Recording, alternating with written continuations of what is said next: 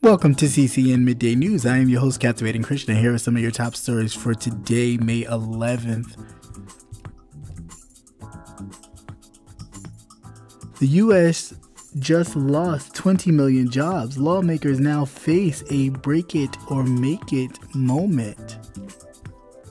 Climate deniers and some conservatives are promoting fraudulent claims that the death toll from the coronaviruses are being inflated. The Justice Department extraordinary decision to drop charges against Mike Flint stuns career prosecutors and legal experts. Ahmaud Arbery was killed in February. Why did the arrest take months? And some international news. In Seoul, the shutdown of all bars and nightclubs indefinitely after at least 25 new coronavirus infections were traced to a single nightlife district. And remembering the life of Little Richard. Let's get to the news.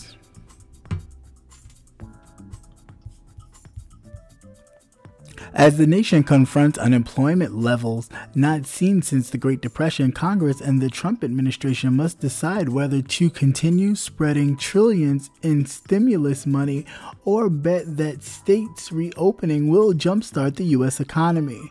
A wrong move could turn temporary layoffs into permanent job loss.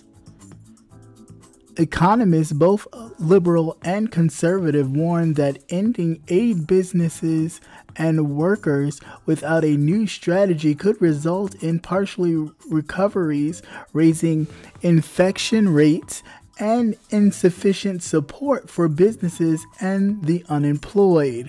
The unemployment rate has soared to a 17.7%, hitting nearly every sector of the labor market. That means barely more than half the adult population of the U.S. now has a job.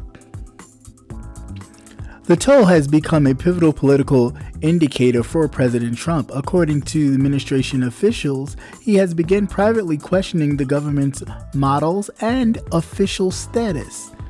The dysfunction of the White House's pandemic response was laid out in a whistleblower's complaint filed this week by the former head of an agency in charge of the vaccines.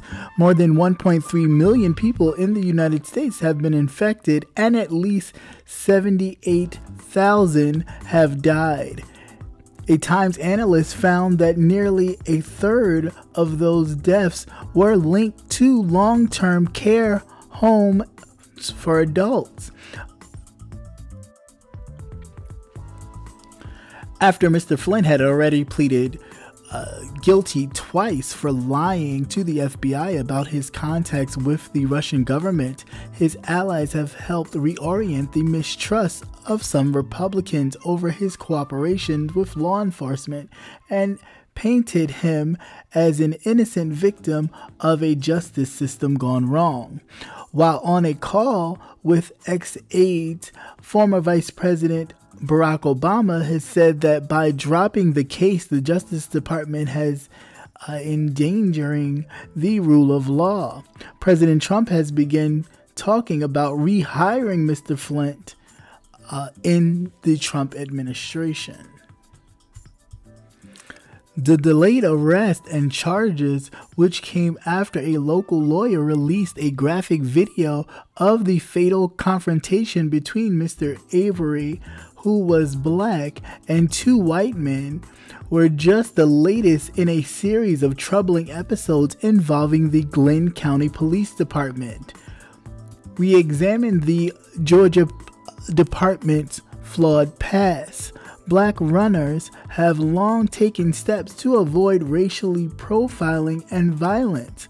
After the shooting death of Mr. Arbery, who was out running when he was killed, many of their fears has taken on a new sense of urgency. The Glenn County Police Department arrived at the scene of the fatal shooting in February in the southeastern part of Georgia. Officers encountered a former colleague with the victim's blood on their hands. They took down his version of events and let him and his adult son, who had fired the shots, go home. Later that day, Wanda Cooper, the mother of the 25-year-old victim, Ahmaud Arbery, received a call from the police investigators. She recounted later that the investigator said that her son had been involved in a burglary and was killed by the homeowner, an inaccurate version of what had happened. More than 2 months after the fatal confrontation, the Georgia Bureau of Investigations took over the case this week, arresting the former officer, Gregory McMichaels, and his son, Travis McMichaels, on charges of murder and aggravated assault. The charges, which came after the release of the graphic video showing the killing as the two white men confronted Avery, who was an African American, made clear the depths of the local department's hiding of this case and covering up, which was just at least in the series of troubling episodes involving the officers. The flashy wild man of rock and roll, who drew his inspiration deeply from gospel and blues to create a thrilling, dangerous new sound, died at the age of 87 on Saturday. His cause of death was bone cancer. The musician, whose real name was Richard Penniman, otherwise known as Little Richard, was a rock and roller, to say the least. Very flashy and somewhat flamboyant, many people would say. Our prayers go out to his family. Another great African American musician, person of history, has been lost once again. So once again, our prayers go out to his family and to all of his fans who still listen to his music to this day.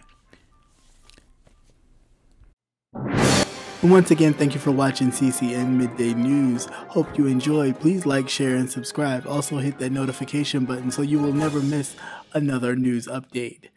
Have a great day. Peace.